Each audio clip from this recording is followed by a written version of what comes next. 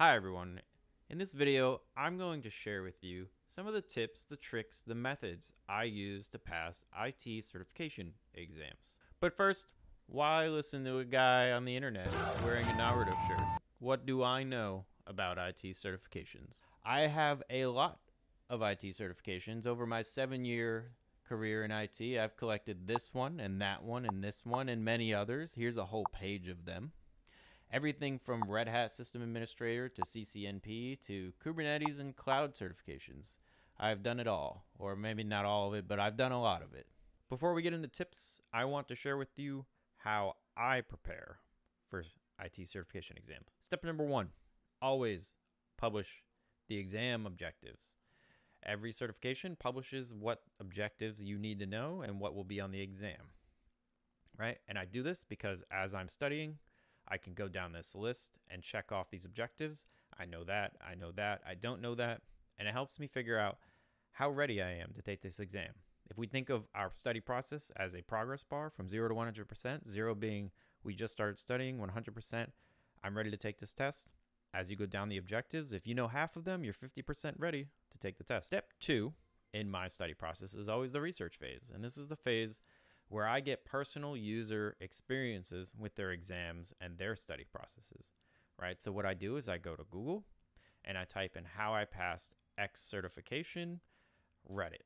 And why do I choose Reddit, right? I do just do Google after I'm done with Reddit, but mainly I stick to Reddit because it's a good measure of a user's personal experience with their exam and their study process. And normally other users will comment on their post about how they had an experience with their exam and what they used to study. And generally, a pattern will emerge from all this research that there is a certain book or certain video series or certain practice tests that the majority of the community is using to pass these exams.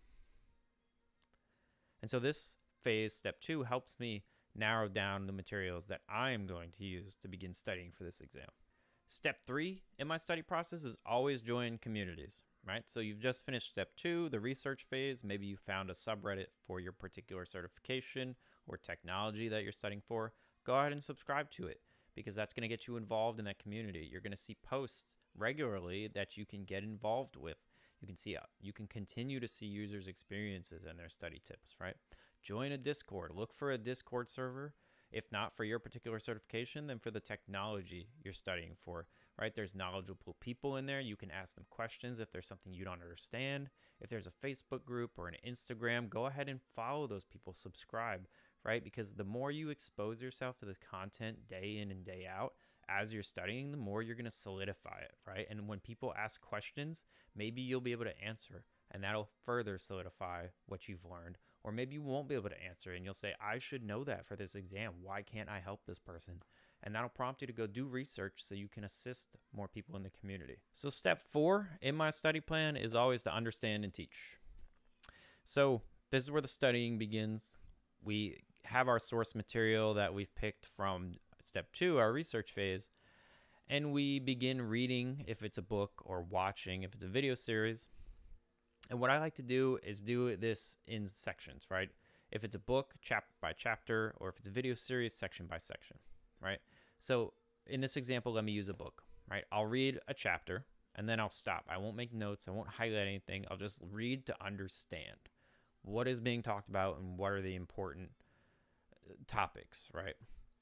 And then after that chapter, I stop and I break out my whiteboard here and I attempt to teach that chapter, right? So if I've just read a chapter on, say, CySA notation, I will then attempt to teach that chapter on CySA notation to my dog or an invisible audience in my office. And I'm not just writing random information on the board that oh, I memorized all these things in the chapter about CySA notation. Let me just randomly write them on the board. No, you're attempting to teach CySA notation as if you were attempting to teach a 5-year-old, right? Because what do they say? You don't really know something unless you can teach it, right? And we don't need to be experts in these things, but we need to be pretty close when it comes to exam time. So as you're teaching, you'll identify gaps in your knowledge. And then you can go back through that section that chapter and go back through it. And because when you're teaching and you're trying to recall something and you can't, that means you don't really know it yet, right? Step 5 of my study plan after I'm done studying and teaching is always break out the objectives from step 1. Go through them line by line. Do you know them? If you don't know an objective, you know you need to go back and study it. This is also where practice tests start to come into play, right? Based on research from step 2, I start to choose which practice test I want to take, right? Did a lot of people were using this same practice test from udemy.com? Then I'm going to go ahead and use that one. I'll make flashcards. I'll go ahead and buy a book with practice tests in it if that came up as an emerging pattern in the research phase. And this helps me solidify my information, and if I come across a question that I get wrong or I don't know, I know that's something I need to go back and study. I'll also download apps on my phone to help me study. Are there apps that help me take practice tests on this stuff? Are there websites, right? If I'm sitting in a parking lot waiting for someone, if I'm stuck in traffic for an hour, right? If I've got nothing better to do in the bathtub, spreading out these little study sessions, these little reinforcement sessions, you know, not doing a big one all in one go, right? Don't study for 3 hours in one go, but really breaking it apart really helps, right? Because you can learn a little, reinforce a little, give your mind a break while it kind of bakes that in your brain, and then come back to it 5 hours later, do a little more, right? And I find that is the best way to retain information. So step 6, and it kind of happens at the same time as step 5, so maybe they're the same step. I don't know. I'll let you decide, but it's the creative process, right? So if I just got done studying an AWS cert, and I learned all about 3-tier architecture, right? I'm going to start getting creative, right? Instead of following a document on how to create a 3-tier architecture, I'm going to get hands-on. I'm going to get in the lab, and I'm going to try and create my own 3-tier architecture, right? From scratch, right? And I'm going to struggle through this for hours, right? When I was studying for CCNA and CCNP, I would, pull up GNS3. I would have 10 routers and switches going, all these servers, and I would struggle trying to get all these subnets configured the way I wanted to. And I wasn't following any guide. I was diagramming and whiteboarding. I was being creative with what I've learned and saying, how can I apply this to the real world? And then I was going and applying that to real world situations. And that was helping, again, reinforce that information I had learned. And step 7, final step of my process, is schedule the exam, right? So I've gone through all this information. I've studied, I've taught, I've labbed it up, right? I've gone through my objectives list. I think I'm about 80% ready to take this exam. Right? I talked about that progress bar, 0 to 100%. I'm 80% ready. I know 80% of my objectives. I'll schedule the exam for a few days later. Why do I do this? Because exams are expensive. I want to make sure I pass. And I'm more likely to pass if the information is fresh in my mind. So it gives me a couple days to catch up on that 20% I'm not comfortable with. I used to schedule exams months out in advance. There was one time I scheduled an exam, I think right when I first started studying. I scheduled it 3 months out.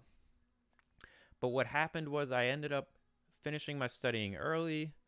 I got lazy. I stopped reinforcing the information. I stopped being hands-on with it. And there was about a month time frame between when I stopped studying and got lazy and the actual test. And I said, no, it's good. I'll remember it. I'll be good. And ultimately, I ended up failing because too much time had passed and I got lazy. So I guess my 7-step process is my tips, right? Tip number 1, make sure you print your objectives. Look at them every now and then. They're going to give you a baseline of where you're at in your journey, how far along you are in your progress towards being ready to take that exam. Tip number 2, make sure you do research. Figure out other people's experiences with their exams, what they wish they had studied more, what materials they use to study. Figure out a pattern that emerges through all this research. Are the majority of people passing using a particular video series, reading a particular book, using particular practice tests, right? Really do that research. Tip number 3 is get involved in communities.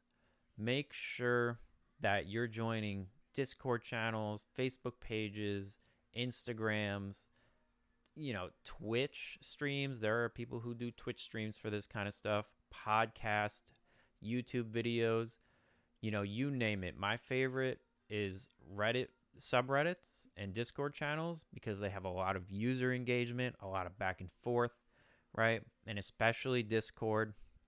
There are a lot of people in a lot of different Discords, like the DevOps Lounge or the Cisco Discord, who have a lot of experience. And if you don't understand something, right, they can help answer that question for you. Tip number 4 is that when you're learning, make sure you're learning and understanding and teaching and not just memorizing, right? Make sure that when you learn a new thing, a new section, a new material, maybe you learn about a new protocol, maybe you learn about a new theory, stop.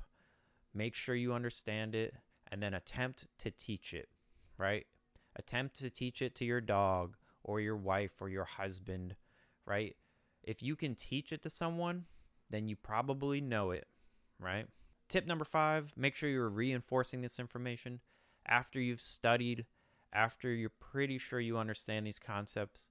Go ahead and make sure you're reinforcing it. Take tests, test yourself, make flashcards. Periodically, when you're sitting in the car waiting for something, when you're bored on the couch, just break out that test and go through it. It's going to help you. And then along with that, tip number 6, get creative with it.